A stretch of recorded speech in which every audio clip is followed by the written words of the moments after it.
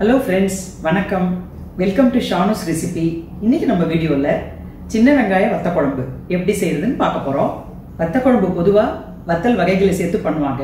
இந்த மாதிரி சின்ன வெங்காயம் சேர்த்து பண்ணும்போது சுவை ரொம்ப அலாதியா இருக்கும். பாரம்பரிய முறைப்படி மண் சட்டியில செய்ய போறோம். மண் சட்டி இல்லைன்னா கூட வாணலியில பண்ணாலும் அந்த சுவை வந்து குறையாது. நம்ம வீட்டில் இருக்க பொருட்களை வச்சு ஒரு சுவையான வத்த குழம்பு எப்படி செய்யறதுன்னு பார்க்கலாம் வாங்க. சின்ன வெங்காய வத்த குழம்புக்கு ஒரு பெரிய எலுமிச்சை சைஸ் புளி எடுத்துகிட்ருக்கேன். இது 40 கிராம் இருக்குது. இதை வெந்நீரில் ஊற வச்சிடலாம். ஒரு 200 கிராம் சின்ன வெங்காயம் தேவை. அதை எப்படி உரிக்கிறதுன்னு பார்க்கலாம். சின்ன வெங்காய வத்த குழம்புனே சின்ன வெங்காயத்தை உரிக்கணுமேனு ஒரு மலைப்பாக இருக்கும். இந்த வெங்காயம் உரிக்கிறதுக்கு நான் ஒரு ஈஸி மெத்தட் சொல்கிறேன். ஒரு 2 தடவை நல்லா வாஷ் பண்ணிவிட்டு இது மாதிரி வடிதட்டில் போட்டு வச்சுருங்க. 10 நிமிஷம் கழித்து நீங்கள் உரிக்க ஆரம்பிக்கும் போது ஈஸியாக உரிக்க வரும். கண்லேயும் தண்ணி வராது, எரிச்சலும் வராது. அந்த தோலும் பறக்காமல் நீட்டாக நீங்கள் வேலை பண்ணிடலாம். சின்ன வெங்காயம் போட்டு தான் வத்த குழம்பு பண்ணணுமா, பெரிய வெங்காயம் சேர்க்கக்கூடாதான்னு சிலர் கேட்கலாம். பெரிய வெங்காயம் போட்டு வத்த குழம்பு பண்ணலாம். ஆனால் இந்த சின்ன வெங்காயத்தில் இருக்கிற ருசியும் இந்த வாசனையும் பெரிய வெங்காயத்தில் வராது. அது மட்டும் இல்லை, சின்ன வெங்காயத்தில் நோய் எதிர்ப்பு சக்தியும் ரொம்ப அதிகம். நம்ம ஊற வச்ச புளியை அதில் ஒரு 2 டம்ளர் தண்ணி இல்லை 1/2 லிட்டர் தண்ணி விட்டு நம்ம நல்லா இது மாதிரி கரைச்சி எடுத்துக்கணும். இதில் இப்போ நம்ம 2 டேபிள் ஸ்பூன் சாம்பார் பொடி இல்லை உங்கள் வீட்டில் இருக்க குழம்பு மிளகாத்தூள் எதுவாக இருந்தாலும் ஓகே. 1/2 டீஸ்பூன் மஞ்சத்தூள், 1 டீஸ்பூன் கல் உப்பு, இதை போட்டு நல்லா கலந்து விட்டுக்கோங்க. இந்த உப்பு கரைஞ்சிக்கிட்டு இருக்கட்டும். அதுக்குள்ளே நம்ம மண் சட்டி வச்சு சின்ன வெங்காயத்தை வதக்க ஆரம்பிக்கலாம். இது மாதிரி வத்த குழம்பு காரக்குழம்பு வகைக்கெல்லாம் கருப்பு புளி, 4 பட்டை கருப்பு புளி ரொம்ப நல்லாயிருக்கும். இதில் உப்பு புளி காரம் கரெக்டாக இருக்கான்னு டெஸ்ட் பண்ணுறதுக்கு ஒரு வழி இருக்குது. இதில் ஒரு துளி எடுத்து நம்ம டேஸ்ட் பண்ணி பார்த்தோன்னா உப்போ காரமோ எது தேவையோ நம்ம அதை கூட்டி குறைச்சி போட்டுக்கலாம். புதுசாக சமையல் செய்கிறவங்க கூட இந்த மெத்தடில் செஞ்சாங்கன்னா ஈஸியாக செஞ்சிடலாம். இது மாதிரி மண் சட்டியில் குழம்பு செய்யும்போது குழம்பு ரொம்ப ருசியாக இருக்கும். சீக்கிரத்துலேயும் கெட்டு போகாமல் இருக்கும். அதுதான் மண் சட்டியோட ப்ளஸ் பாயிண்ட்டு. இப்போ சட்டியில் 2 டேபிள் ஸ்பூன் நல்லெண்ணெய் விட்டுக்கலாம். இந்த மாதிரி மண் சட்டியை நம்ம சமையலுக்கு யூஸ் பண்ணும்போது மீடியம் ஃப்ளேமில் தான் வச்சு நம்ம யூஸ் பண்ணணும். நம்ம ஹை ஃப்ளேமில் வச்சோன்னா விரிசல் விடுறதுக்கு வாய்ப்பு இருக்குது. எண்ணெய் சூடாயிடுச்சு. 1/2 டீஸ்பூன் கடுகு போட்டுக்கலாம். கடுகு வெடிச்சிருத்து. கட்டி பெருங்காயம் 2 சின்ன துண்டு போட்டுக்கலாம். இந்த மாதிரி வத்த குழம்புக்கு கட்டி பெருங்காயம் தான் ரொம்ப நல்லாயிருக்கும். 1 டீஸ்பூன் உளுத்தம்பருப்பு, 1 டீஸ்பூன் கடலைப்பருப்பு, 1/2 டீஸ்பூன் வெந்தயம்,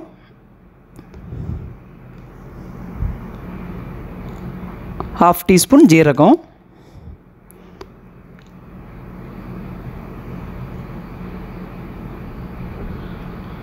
5 மிளகாயை நல்லா கிள்ளி போட்டுக்கலாம்.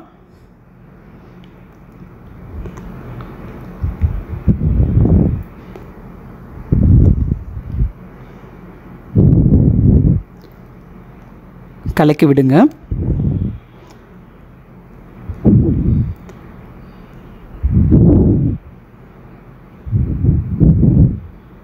நல்லா செவந்துடுச்சு. இப்போது கருவேப்பிலை போட்டுக்கலாம். சாம்பார் வெங்காயம் நம்ம உரித்து வச்சது 200 கிராம், 25லேருந்து ஒரு 30 நம்பர் இருக்கும். அதையும் சேர்த்துடலாம்.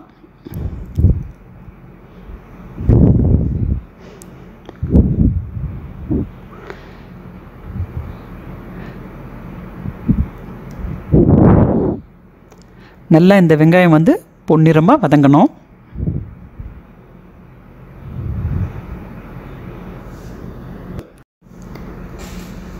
வெங்காயம் சீக்கிரமாகவும் நல்லா பொன்னிறமாகவும் வேகிறதுக்கு ஒரு 1/4 டீஸ்பூன் கல்லுப்பு சேர்க்குறேன்.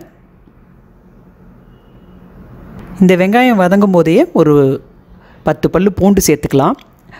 ஆனாலும் வெங்காய வத்த குழம்புக்கு இந்த வெங்காய வாசனை மாத்திரம் வேணும்னா பூண்டு சேர்க்காமல் இருக்கிறது நல்லது.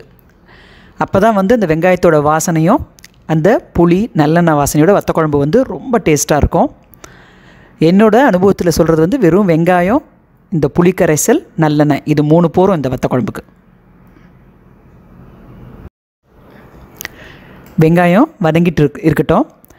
இந்த புளி கரைசலில் வந்து இப்போது உப்பு கரைஞ்சிருக்கும். நான் டேஸ்ட் பண்ணி பார்க்குறேன். கரெக்டாக இருக்குது. உப்பு, புளி, காரம் மூணுமே வந்து சரியான அளவில் இருக்குது. உங்களுக்கு உப்பும் இல்லை காரமும் கூட வேணும்னா நீங்கள் வந்து இதில் வந்து ஆட் பண்ணிக்கலாம். ஒரு அரை டீஸ்பூனோ இல்லை 1 டீஸ்பூனோ உங்களுக்கு மிளகாய் பொடியும் இந்த உப்புமே நீங்கள் வந்து ஆட் பண்ணிக்கலாம். இது வந்து உப்பும் காரமும் அவங்கவுங்க ஆப்ஷன் தான். ஆனால் இப்போ நம்ம கரைச்சி வச்சுருக்க இந்த அளவுக்கு வந்து கரெக்டாக இருக்குது. இந்த வெங்காயம் பொன்னிறம் ஆற வரைக்கும் நம்ம வதக்குவோம். ஏன்னா இந்த வெங்காயம் நல்லா வதங்கினா தான் இந்த வத்த குழம்போட வாசனையும் சரி சுவையும் சரி அபாரமாக இருக்கும். அதனால் பொறுமையாக மீடியம் ஃப்ளேமில் வச்சு இந்த வெங்காயத்தை பொன்னிறமாக வதக்கிட்டு இருக்கலாம். வெங்காயம் நல்லா பொன்னிறமாக வதங்கிடுச்சு. இது வந்து கரெக்டான ஸ்டேஜ். இப்போ வந்து நம்ம கரைச்சி வச்சுருக்க இந்த புளி கரைசலை விட்டுடலாம். இந்த பச்சை புளி வாசனை போகிற வரைக்கும் நல்லா கொதித்து வரணும். இப்போ நம்ம ஒரு துண்டு வெல்லம் சேர்த்துடலாம். இந்த மாதிரி புளிக்குழம்பு வத்த குழம்புக்கெலாம் வந்து வெல்லம் சேர்க்கும்போது அதோடய சுவையை வந்து நல்லா கூட்டி கொடுக்கும். இது நம்ம என்ன பண்ணுவோம், இப்போ ஒரு 10 நிமிஷம் அப்படியே மூடி போட்டு மீடியம் ஃப்ளேமில் வச்சுருவோம். வத்த குழம்பு பொறுமையாக ரெடி ஆகட்டும். வெங்காய வத்த குழம்பு பண்ணுறோன்னாலே அதுக்கு வந்து பெஸ்ட்டு காம்பினேஷன் வந்து பார்த்திங்கன்னா இந்த பருப்பு பொடி தான். இந்த பருப்பு பொடி வந்து அவ்வளோ டேஸ்ட்டாக இருக்கும் அந்த வத்த குழம்போடு சாப்பிடும்போது. இப்போ அதுக்கு என்னென்ன பொருள் தேவைன்னு நம்ம பார்க்கலாம். துவரம்பருப்பு 3 டேபிள் ஸ்பூன், பொட்டுக்கடலை 3 டேபிள் ஸ்பூன், மிளகு 2 டீஸ்பூன், 4 காஞ்ச மிளகாய், ஒரு 1/2 டீஸ்பூனுக்கு கட்டி பெருங்காயம். இதில் முதல்ல நம்ம வந்து கட்டி பெருங்காயத்தை எண்ணெயில் பொரித்து எடுத்துக்கலாம். அப்புறம் மற்ற இந்த 4 பொருளையுமே நம்ம 1 பை 1 இந்த பருப்பு, மிளகு 1 பை 1 ட்ரை ரோஸ்ட் பண்ணிக்கலாம். கொஞ்சமாக எண்ணெய் விட்டு இந்த கட்டி பெருங்காயத்தை நல்லா பொரித்து எடுத்துக்கலாம். அப்புறம் ஒரு பருப்பையை 1 பை 1 எல்லாத்தையுமே வறுத்து எடுத்துக்கலாம். துவரம்பருப்பை இந்த மாதிரி நல்லா பொன்னிறமாக வறுத்து எடுத்துக்கணும். பக்கத்துலேயே இருந்து வறுத்து எடுத்தால் தான் வந்து நல்லா கரெக்டாக இருக்கும். ஏன்னா தீஞ்சிடுச்சுன்னா பருப்பு பொடியோட அந்த டேஸ்ட்டையே கெடுத்துரும். பொட்டுக்கடலை சீக்கிரமாக செவந்துடும். அதனால் பக்கத்துலேயே இருந்து கவனமாக வறுக்கணும். கூட மிளகை சேர்த்தாச்சு. இப்போது காஞ்ச மிளகாவையும் சேர்த்துடலாம். இதோடு சேர்த்து வறுத்து அதையும் எடுத்துக்கலாம். பொட்டுக்கடலை, மிளகாய் 3 நல்லா வறுபட்டுடுச்சு. நல்லா வாசம் வருது. இப்போ ஸ்டவ்வை ஆஃப் பண்ணிடலாம். இதை ஆற வச்சு மிக்சியில் போட்டு நல்லா பொடி பண்ணிக்கலாம். ஒரு அரை டீஸ்பூன் கல் உப்பு இப்போ சேர்த்துக்கலாம்.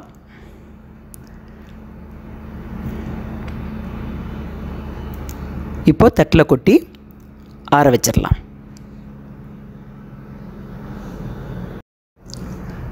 வறுத்து வச்ச இந்த பருப்பு இந்த மிளகாயெல்லாம் ஆறிட்டு இருக்கட்டும். 10 நிமிஷம் ஆயிடுச்சு. வாங்க இப்போ நம்ம வத்த குழம்பை திறந்து பார்த்துடலாம். தள்ளன்னு கொதிச்சிட்ருக்கு பாருங்கள். நல்ல வாசனை, எண்ணெயெல்லாம் பிரிஞ்சு மேலே வந்துடுச்சு. குழம்பு வந்து நல்லா திக்காக இப்போது கரெக்டான பதத்தில் இருக்குது. இந்த வெங்காயத்தோட வாசனை, பெருங்காயத்தோட வாசனை எல்லாம் சேர்ந்து குழம்பு கமன்னு இருக்குது. கொஞ்சம் டேஸ்ட் பண்ணி பார்த்துடலாம். எல்லாம் கரெக்டாக இருக்குது. உப்பு மாத்திரம் ஒரு 1/4 டீஸ்பூன் ஆட் பண்ணால் சரியாக இருக்கும். இப்போ கொஞ்சம் கருவேப்பிலை சேர்த்துடலாம். ஸ்டவ்வை ஆஃப் பண்ணிடலாம். மண் சட்டிங்கிறதுனால உங்களுக்கு ஆஃப் பண்ணதுக்கப்புறமும் கொதிச்சிட்டு தான் இருக்கும். ஏன்னா அது சூடை வந்து ரீட்டைன் பண்ணி வச்சுக்கோ மண் சட்டி. கடைசியாக ஃபினிஷிங் டச்சாக நம்ம ஒரு குழிக்கரண்டி நல்லெண்ணெய் சேர்த்துடலாம். இந்த மாதிரி வத்த குழம்பு, காரக்குழம்பு வெரைட்டிக்கெல்லாம் வந்து இந்த மாதிரி கடைசியாக ஒரு கரண்டி நல்லெண்ணெய் சேர்க்கும்போது அதோட சுவை வந்து ரொம்ப அபாரமாக இருக்கும்.